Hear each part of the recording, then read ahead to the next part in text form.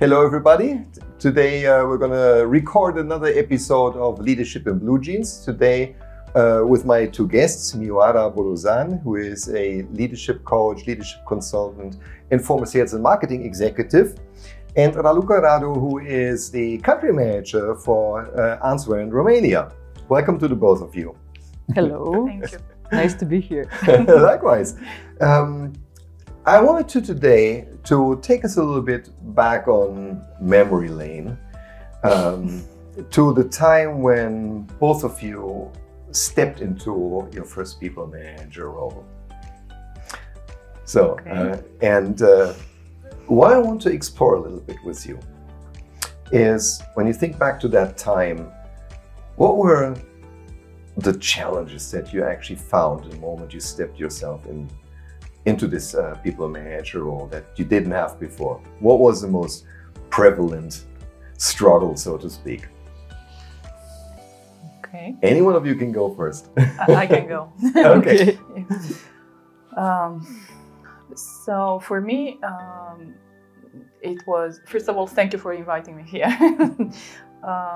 And my first, let's say, people manager role, it was rather a a supervisor role.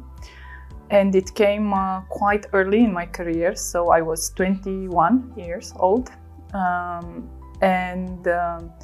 remember that the main challenge was one question and one struggle which I had, being in charge of a team of 15 people. I was the one hiring and I was the one firing the same people. So I couldn't understand what's going on because I was quite diligent in all the activities. And then being, let's say, in this struggle, I understood what cultural fit means and how important it is to match the profile of the person with the profile of the company. But that came after like 1 year of going trial and error. Yeah, but let me ask you a little bit deeper into what you just said. Are you saying that the concept of that you're both bringing people on board, but that you also have to evaluate and potentially terminate their contracts? Correct. Was something that, what was it? Did it feel not right to you, or what was it? No, I was, let's say, intrigued by the fact that I was still, let's say, giving credit to the person. So they were not a bad person. They were coming to work to do good things, but still their performance was not picking up. And they were also performing very well, because checking the references in other companies. So I couldn't put everything together and understand where is the missing link and what is the error. So, and then I going deeper and of course trying to enlarge my knowledge as well, I understood this match of culture between the employee and the company. Right, I understand now. So, yeah. Does it resonate with you too? I think if I think at my first time manager role, I think what comes to my mind first is that I really had an imposter syndrome. Just like Mioara, I was also very young, and I was a first-time manager I was 22, I think, and I was managing a team of 80 people. And I was the youngest, if I'm not mistaken, or something like this. Same for me. And yes, first of all, I remember a big imposter syndrome. So yeah, and what's very funny now for me, and I was thinking about this a week ago, is that in all my first 3 or 4 roles as a manager, I always felt like I was either the youngest, or for example, once I was managing an automotive classifieds team at another job, and I was a woman. I wasn't a very good driver, and all my team was composed of men with a lot of prejudices about women drivers and so on. And I always had this. I was the youngest, I was a woman. There was always something like a struggle to overcome there. And what's very funny now for me is that now I'm 36 and I'm the oldest in my team. And now, because I'm managing a digital team, I still have an imposter syndrome because I'm the only one who is not using TikTok. So yes, this is the first thing that comes to mind. And I think that in the first role, I had to overcome both managing myself and getting over this part of not feeling quite in the right shoes and feeling like I have to learn, and at the same time I have people who need to look up to me and to lead them in the right direction. And also, yes, we had big challenges and big goals to get to. How did you overcome it then in the end? I think I have a very, I think it's my personality to just go with it. I just go for it. I mean, I think it was a rule I made back then in my first manager role that I shouldn't think about all this. I shouldn't think about feeling as an imposter and so on, because it's not about me, it's about them, it's about the team. And ever since I made this switch, I think things became easier. It's really a mindset thing. Yes, yes. But if I may, Yeah, sure. I think that you had this at the beginning. So no matter what, I will go forward. But after that, I think that confidence comes with achievement. So once that you started to get results. Is there a tip there anywhere for first-time managers, and maybe in the sense of do it often enough and then you finally become it?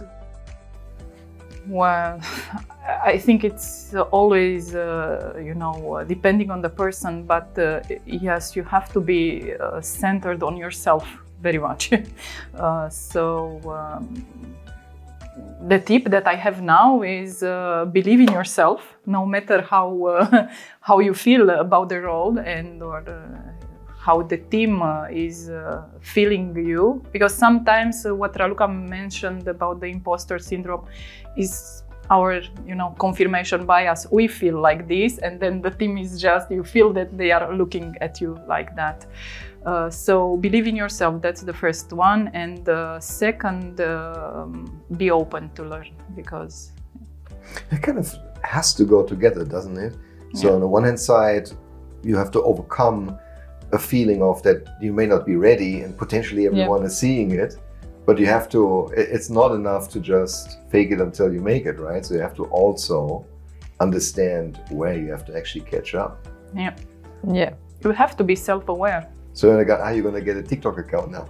I got it already. I'm just trying to fit in. Now she's trying the second stage. No, exactly. She wants to overcome, so she will come with the Great Performance 10 TikTok accounts by the end of the year. Exactly. Studying it first and then hitting it. That sounds good. Okay, next to imposter syndrome and culture fit, by the way, let me just stay there for a moment. So we bring people on board that fit a particular bill. Like if you want to hire a developer, they know certain languages with a certain proficiency level. So you're saying that's not enough of a criterion for bringing someone on board? Well, if we are talking about competencies, no. I think that you have to be extremely attentive to the leadership profile, even if it is not about a leader role, because hopefully everybody hired in an organization to keep the people, to grow the people. And then if we are talking about leadership profiles, which are some part innate, if that is not matching, you will discover that the person at a certain point is delivering, but could be a toxic person in the organization because it's different, does not cope with the way things are. And then, I think this is a very difficult case, and sometimes I believe, I'm not advocating, but I believe that's why toxic people still stays in the organization, because they deliver. And so I would say that cultural fit should be the first thing in recruitment, and then the skills, where everybody says today, and I think it is true, I mean, I subscribe to that, that skills can be learned and acquired. When you were mentioning that about toxic people, I sensed that Raluca was putting back into her mind a personal memory about that. I think many. Yes, I also, in my experience, also cultural fit is very important. And I read a book that I think summed it up very well by Patrick Lencioni, The Ideal Team Player. And I think it resonates with what I also discovered through my experience, that it's very important to hire people who are motivated for a job, who are hungry, as he describes in that book, and yes, who are also a cultural fit. He says in that book, who are not jackasses, who are people that are team players. Yeah. Right. That makes sense. But however, there's an interesting discussion that happened in the recent years about that cultural fit is also, at least in larger corporations, kind of a unfortunate factor, because by cultural fit you start to more and more hire and focus people that are exactly like you, meaning it costs you the diversity. This also happened to me.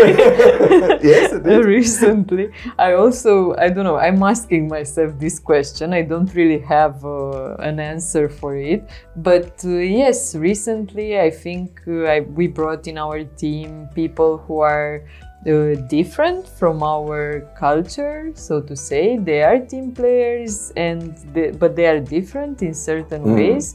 And I think that yes, even though some things don't work the same, you don't get from A to B on the same journey, still it somehow fits and it challenges the status quo. I don't know how it will be till the end, but it's also something I'm working on. I'm really thinking how it's gonna be. You know, listening to both of you, it really seems to me like this whole question is like a potentiometer. You can only set it to one setting and not to multiple at once. So if you favor cultural fit, you pay the price in diversity. If you favor diversity, you may pay a price on maybe unnecessary conflict and other things that are going down in the team. Frank, I tend to disagree. Please. Because cultural fit doesn't mean that everybody should be like you. So it's not like you have a profile and then you clone the person. In cultural fit, the culture itself should invite for diversity. If we are discussing about companies which are extremely performant, I mean, today we are talking about shared leadership. So it's not a one-man show, one-woman show. It's these are the teams which are winning. And a winning team cannot be composed by people alike. I mean, they are alike in some areas, like we were discussing about, you know, the values that you believe in, some behaviors, but they should be complementary. So, and I bet that they are complementary. That is why they are striving. So cultural fit, it is what you say, more like me.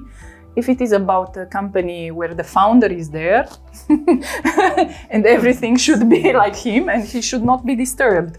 But that's okay, of course, everybody has the freedom to decide on how they do business. But I do not see cultural fit as the obstacle for diversity in a company which promotes performance. Okay, so instead of reacting to your disagreement, I'm going to ask Raluca what she thinks. So I think it's, I think Mioara summed it up well. It's about cultural fit in certain values, but maybe there shouldn't be more than, I don't know, a handful of values, so that they also leave room for diversity, something like this. So I think we're getting there somewhere. So in essence, you're both saying there are some uncompromisable aspects of a culture, and other ones are more free to explore in diversity. Yeah. Such as, for example, the uncompromisable ones would be certain values by which we want to live by, communicate, show up at work, or actions and behaviors. Uncompromisable. Now, again, when you would meet your former self, how could you teach them that? how could you teach yourself, your former self in the past when just you stepped into the first role? Here's how you hire people.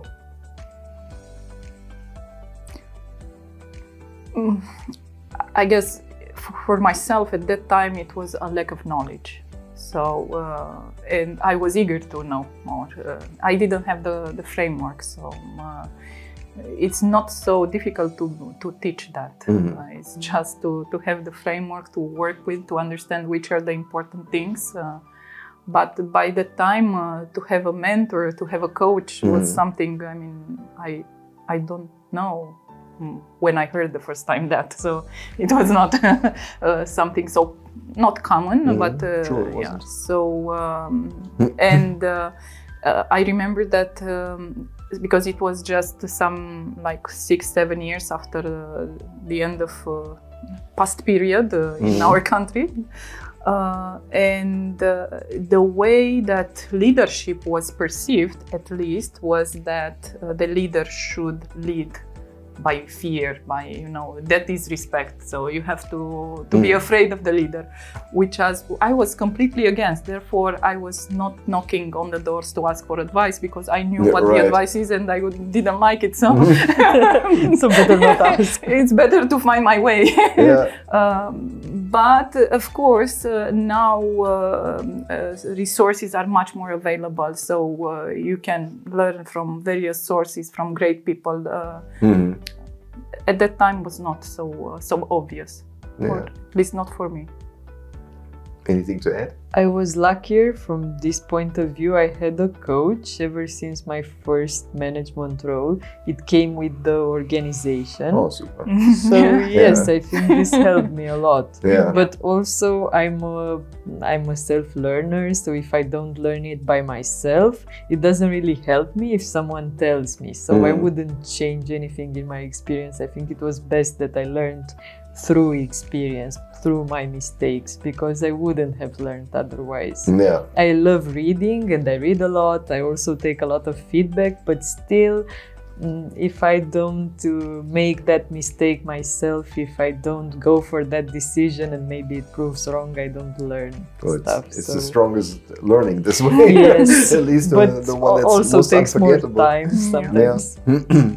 Okay, so we had cultural fit, we had the imposter syndrome, which kind of comes for a lot of people with the package in the beginning. Anything else that when you remember back then you struggled with as being a leader once you have been promoted a manager? I was not struggling, but I recall now and I miss, it was the playfulness. It was this always, you know, the desire to try something new. As Raluca was mentioning, I don't think that I need to learn by mistakes, but I need to learn by doing myself. So, and of course, like everyone, I was trying to get as many information as possible to make sure that if I fail, I can also come back. So, and it was always a way of doing things. So it was like a search, a discovery, let's put it.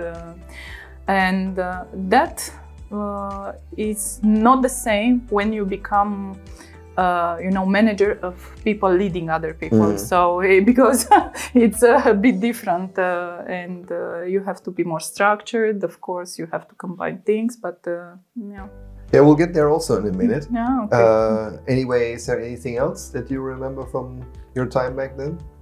I really also remember this enthusiasm, and I think the first challenge is something that I also see often in my teams. I think the first challenge was to realize that now my job was to no longer do things myself, but to do things through other people. And I think this is the first switch that I had to do, and it was a struggle in the beginning.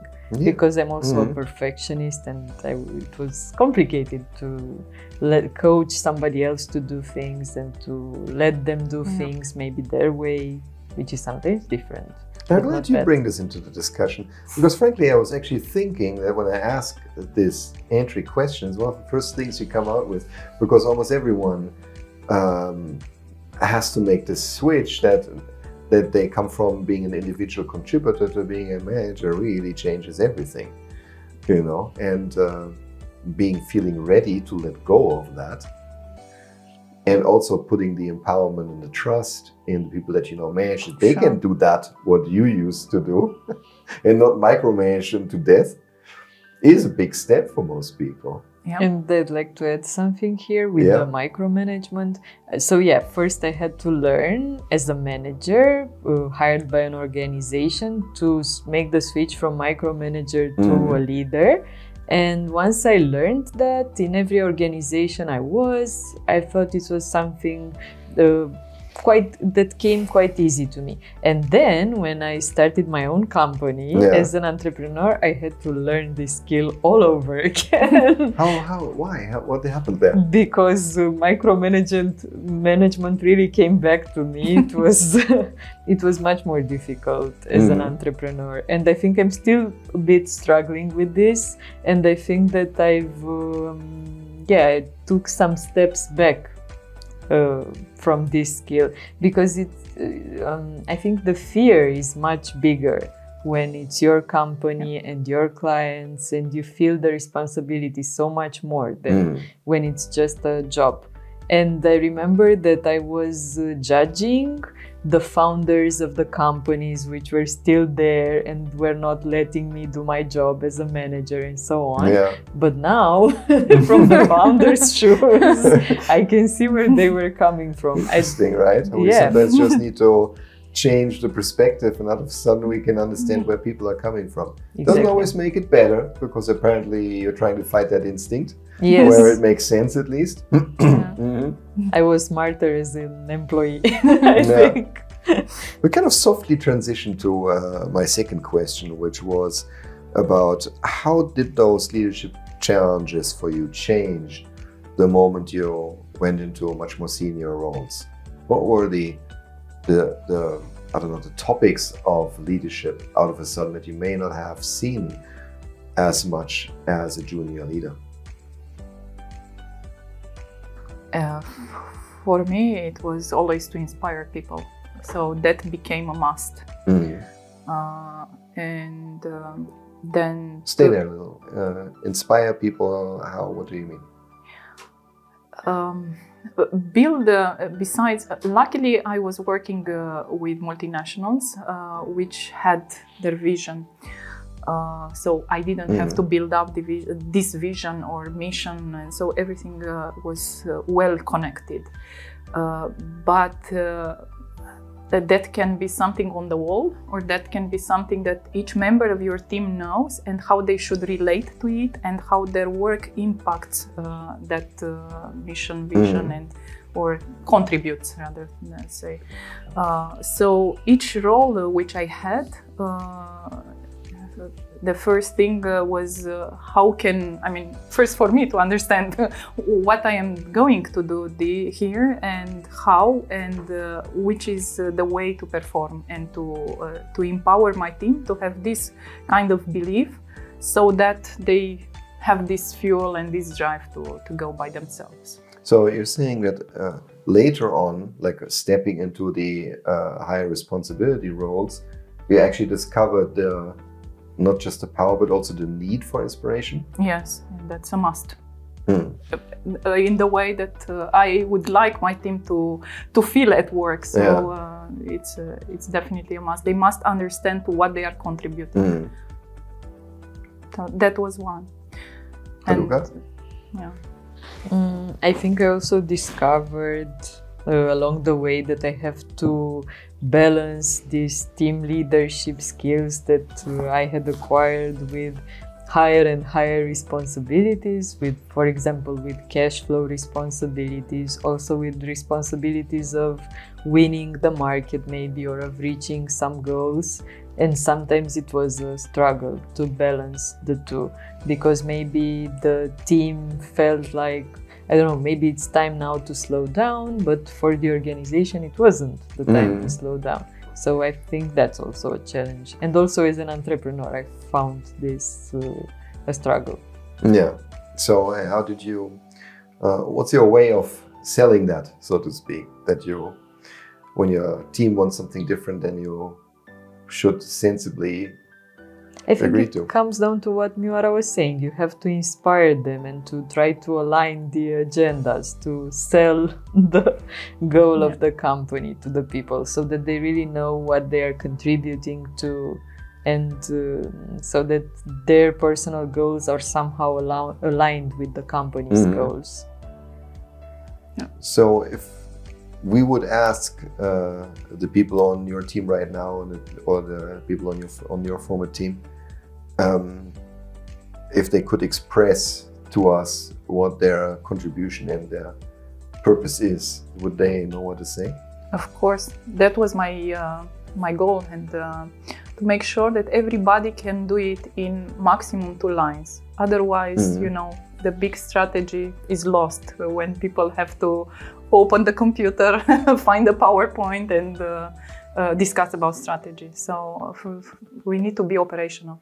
We need to make it and to embed in our own life, daily life, not something that we academically talk about. Is inspiration for you also important in the context of communicating the values that the company puts forward? Sure. Absolutely. Do you do this in the day-to-day? Or is it more a planned activity? Hold on, before you answer, because I'm remembering something from my own past, where a group of senior leaders was just very spontaneously asked, what are the 5 values of our company? And more than half of them didn't know. They made, of course, they read it at one point, but it was not, you know, it didn't become part of their identity enough to actually know. Did you have that too, ever? It's also my personal understanding that, yes, you don't really have to communicate the values. I also think that people should understand them. So I sometimes ask them, or I try to understand if they are part of our day-to-day activity more than explaining what they are. Because yes, I had this experience in my own company that yes, maybe I feel that the values of the company are so and so, but if I ask the people, it wasn't then exactly the same, at least, right? Yes, exactly. So it's a process, I think. Yeah. How about you? I am in a very positive experience about that. So, So, which means probably you made sure that it becomes not like an occasional, annual, okay, let's review our values again. It was part of what you were talking about. Not necessarily daily, but anyway, at least to be weekly feedback, because people work on different things and they reflect that. So, but that's the role of the manager or the leader, to make sure that everything from this organizational culture goes down to the relevant examples of today for the employee. Otherwise, of course, if culture is something we believe about culture, that it is after you do your job, you go and you read something. This is not culture. Culture is something alive. So you have to, you know, make it work and put it a bit intertwined in whatever you do. I believe that maybe one of the reasons why we almost can't mention it enough or display it enough, because most teams are not static, especially in large companies. You have every month 100 new employees, you know, so how would they know? You know? Of course, and that is why you need the structure and the foundation, and you need to, because they would see the, let's say, the existing employees, and they will understand that this is important for them. So a bit of social pressure, they will cope with. And I think there are also, it always comes down to some micro moments or some micro decisions where you really need to put your money where your mouth is. Like if you say that this company promotes I don't know what, I think that thing should be really visible in the decisions you make. Like who do we promote, or I don't know, in a crisis situation, what do we do? And I think that's when people really understand the values. Yes. If you are walking the talk or just talk. Yeah, I agree with that actually. It has to be in the ordinary actions of the day where these things need to be visible, because otherwise of course, the thing on paper that we have to memorize, so to speak, right? Okay, so what else changed for you when you went into senior leadership roles with regards to your leadership focus? So anything about perhaps the sphere of influence, how that changed? That also changed your way you have to lead? Yes, definitely. And that was one of the, let's say, biggest challenges, because especially in the beginning, because you come from, you know, a position in which you have your team, you deliver, but you are not so much connected with the rest of the organization. But then to make your team successful, you have to invest in this influential, let's say, role. For me, in the beginning, it was like a waste of time because I was feeling that I should stay with my team, grow them. And then I understood that investing more time to being exposed for the other leaders to know me, that created the trust, and therefore I gained back the time making to align on decisions which were common or crossed, like all the metrics organizations, very fast and very beneficial, because sometimes the other teams, you know, they came with a different approach, and we found some solutions that we never thought on ourselves.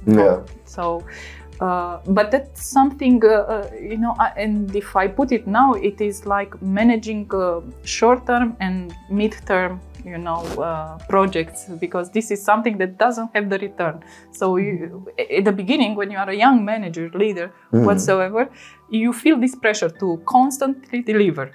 We should all, but anyway, we need to see results at the end of each day. And that influential or growing people, these are two areas in which you invest, and return, you don't know, you don't have a precise time when it comes back. But of course, I think it's also up to you. I'm quite sure it will eventually. What do you think about that? Is it an important difference in the leadership challenges as you progress?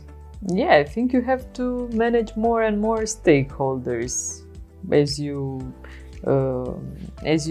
become a senior leader. I think you have to also manage the expectations up, the expectations on the same level, or maybe, I don't know, you need to, if you're in business to business, the expectations of the clients, and you have to align all these stakeholders. And yes, I think it's very important.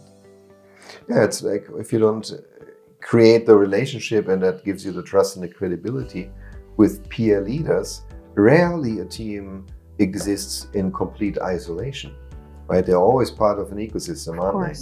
So our job, I always was thinking about it this way, is to help our team clear the way, but the way is not only inside our team, the way is also a lot outside of our team. You know, what's the point of being a really good manager for the people that you lead, but you're unable to have a convincing conversation with the finance director about funding your budget request. You know? So there, out of a sudden, you'll be quite lost. That's very unfortunate. I mean, if I would use a strong word, it's like you handicap your team to produce results. So, but that is something that you learn on the way. So, discussing about challenges. I was wondering, because maybe one or the other freshly baked manager is listening to this. I wonder if there's something to learn from this, even at the stage that they're in. I would almost think that there is not any time too early to build relationships out of my immediate team, I would say. Yeah, I agree with that. I think it's about personal leadership, even if you don't have a team. It's because today we are discussing about leadership at every level. So you have to build the credibility for yourself in the position in which you are, and then knowing what you are working for, like we were discussing about contribution, of course you can make your, let's say, support network. Yeah. Truth to be told, half of the leaders that I met, that I remember, that was somewhere in the upper middle management, did not do a very good job in creating a network outside of their immediate teams. I don't know, do you have a similar observation? From my perspective, it's a lot of people are not really focusing on this and therefore have a lot of struggle, and therefore by their own team members are very quickly seen as like a powerless manager, which creates, you know, a lot of, how do you say, dissatisfaction. Yeah. Because in the end it affects you too as an individual contributor. Sure. Does that, you know, do you I have a relate to similar this. observation? Yeah, I relate to this half and half, because I've seen. Yeah, it's like. Yeah, I've seen also leaders very well into this. Some of them overdoing. Yeah. And then it becomes not networking and business support, rather into political area, which. Oh yeah, that can be nasty. And then about the leaders which are not good at trying to create this support network, I agree. I mean, sometimes they may seem powerless, or it depends how they sell the story to their team, because they could be like the local hero, you know, protecting from the influence of the rest of the organization or the rest of other contradictory interests. So yeah, it really depends how you sell the story, but the conclusion is the same. If you do not have the support of the rest of the organization, then your team will suffer. So stakeholder management becomes the bigger subject, or out of a sudden it becomes a subject.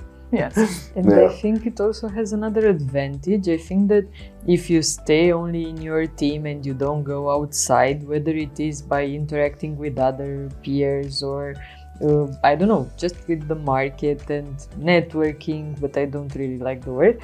I think that it's like you don't evolve. I mean, I feel like you need to also challenge your views and discuss with people that have the similar problems, because otherwise I think, yeah, you are working on your project and you're the hero of your team, but sometimes you may just become stuck in a set of ideas, in mindsets. And very true, very true. Might easily happen. You don't like networking, you said. Why? I like networking. I don't like the word networking, because I believe it's about building meaningful relationships, and I'm not into switching business cards. It's so just that. Mindful networking, connecting. Exactly. Yes. Maybe.